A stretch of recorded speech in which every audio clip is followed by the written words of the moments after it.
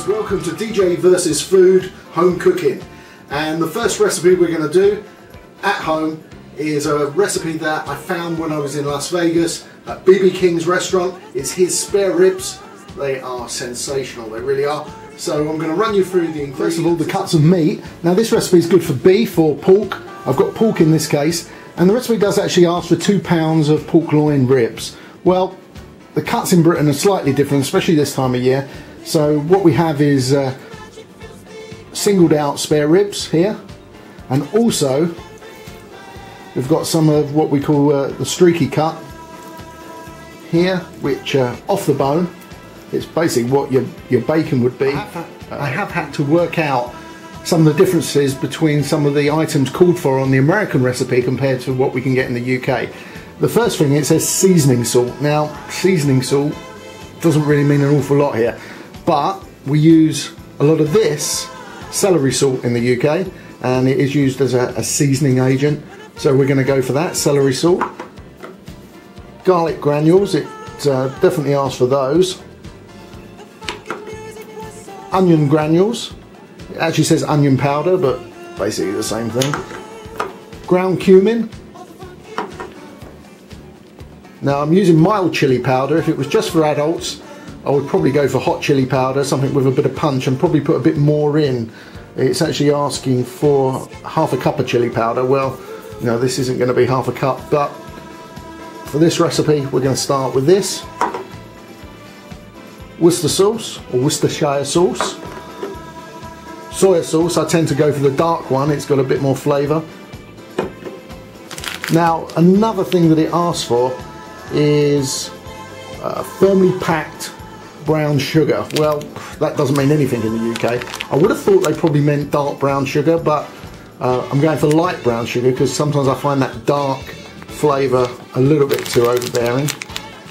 So anyway, we're going to go for that.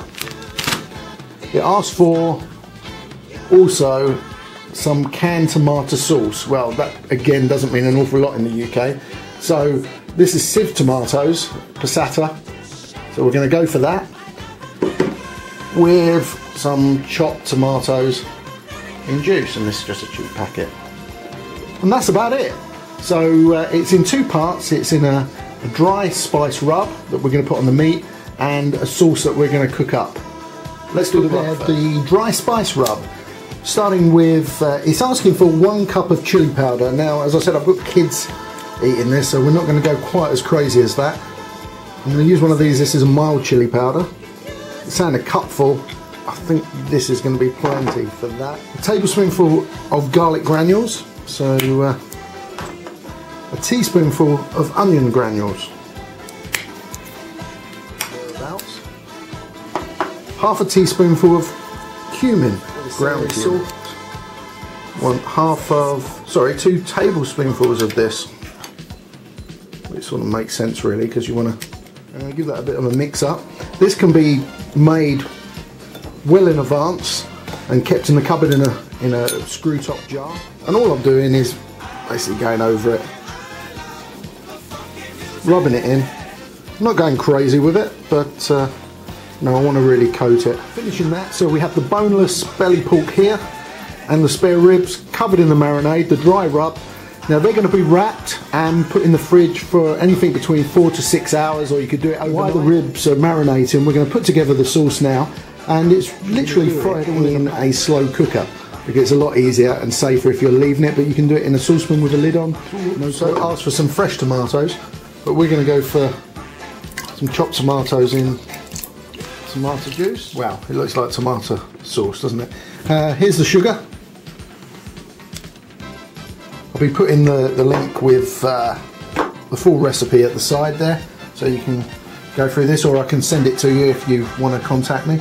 There's no problem from my point of view. Also asking for some of that dry rub, about half a cupful in there, and I'm going to give that a stir. Right, I'm going to put it on and we'll see what it's like in about 3 hours. Right, the ribs have come out of the fridge. The colour of the meat has actually changed. It's been about 4 hours really, and just do it in the normal oven. Now what you could do then, if you just got a normal barbecue, is finish them off on the barbecue. I'm not even going to do that today. But anyway, I'll load it up. Smell, absolutely sensational. Bearing in mind this is just a dry rub on here. And really what I'm looking for now is tenderness and how well cooked they are. I'm just going to get a fork, a knife. This is just a little test really. Just look, you can see how the meat is just falling away. That's on the boneless. And we have the sauce that had cooked for about 3 hours, very dark now. We have the meat that's pre-cooked also for 3-4 hours, I think I said.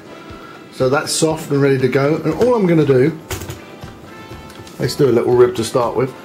I'm going to dunk this. Now if you didn't want a load of sauce on that, you could brush this on. But it's not cleaning too bad. And I'm just putting it on an old rack tray. Okay, so the ribs have been taken out of the foil. They're well cooked. I've dunked them all. Sauce is on. And now if you had a bigger oven, a bigger tray that you could put them in, I think that would be ideal. But hey, look, sometimes when you cook at home, it's all about improvise. I've decanted the sauce, what's left of it, into a saucepan. Now you could thin that out. You could put a little bit of Jack Daniels in, or whiskey, or a little bit of whatever the alcohol is you like. But I'm just going to leave it like that. I'm going to warm it through and serve that on the side as an extra sauce. And really, the next time you see it, I'll lay it out, ready for what to have with these ribs. Well, as one of the sides, I'm going to do like a coleslaw, but it's a ranch slaw. Not a lot in it, very easy. Just get a white cabbage, or your preference. If you'd rather have red, that's fine. Right, so the only other thing that we're adding to this, vegetable-wise, to the cabbage, to the white cabbage, is carrot. I've put a slightly different, it's a bit messy now, but a slightly different attachment so it does very thin juliennes. All this is white cabbage and carrot in a dish, sliced up very finely. I said you can add onion, you can add mayonnaise at this point just to make a regular coleslaw. I'm going to use ranch, and it's only bought ranch, but this is one of my favourite ones.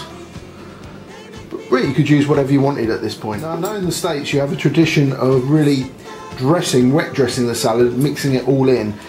In the UK, this would be quite common, just laying it over the top, and as you're serving it, it's naturally mixing in. But as it's really an American style meal, I'm going to turn it over. I don't like too much dressing. I think some coleslaws, or in this case, ranch slaw, they overdo the dressing and that's all you can taste. I just like a coating. Here now we've put the meal together. We've got the belly pork, we've got the spare ribs, we've got extra sauce at the back here. We've got the ranch slaw with the bacon bits on the top. We've got the potato skins, the cheesy ones, in the middle as a side, and some corn as well. We'll find out in a moment.